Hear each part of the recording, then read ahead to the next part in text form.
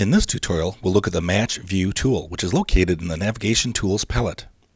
This tool takes a 3D model and a background image and automatically matches your model to that background image.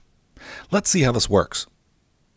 After your model is built in formZ, select Display Options from the Display pull-down menu.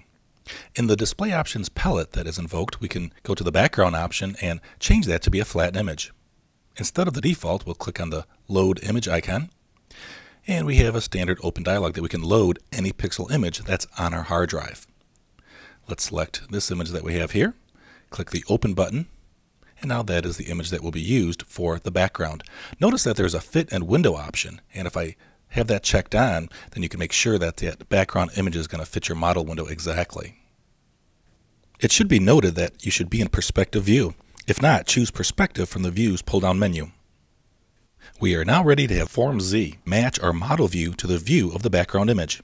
All we need to do is use the Match View tool to select points on the 3D model and link them to points on the 2D background image. Click on the Match View tool to make it active. First, click on the object by snapping to a point on the geometry. Then your second click will be clicked in the background image. A dotted connecting line is rubber banded between them. In the Tool Options palette, there's also a magnification window which lets you zoom in close. So if we re-click on that cross, you can see we can move it anywhere along the background image. And if we click on the bullet, then we can actually snap to different positions on our object.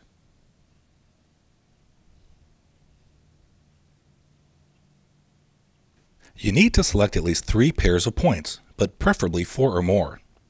So let's add a couple more pairs of points. I'll click on the top of the column, and then I'll click in the 2D image in the background.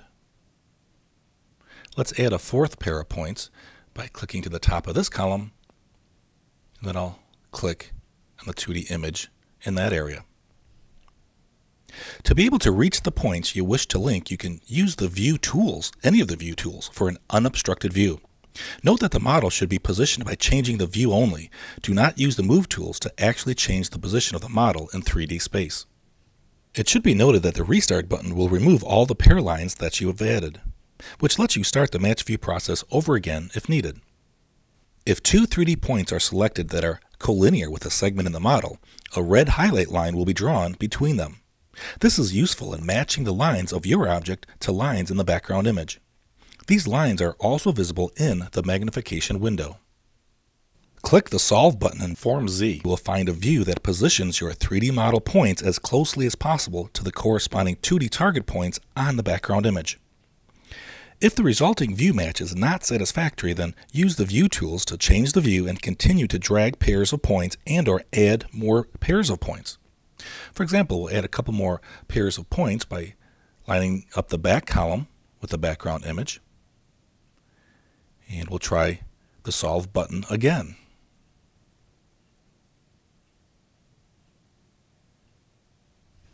When the match is acceptable, simply click another tool to deselect the Match View tool, and the matched view remains on the screen.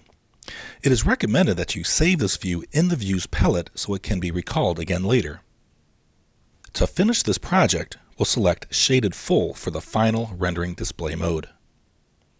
In addition, we'll do a little bit of landscaping. We'll use the Place Content tool, and we'll search the content libraries for some additional content, such as people or some trees.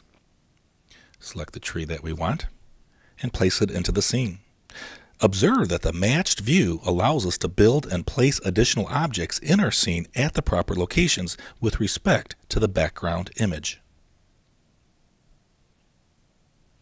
And here's the final scene with our 3D model matched with a background image.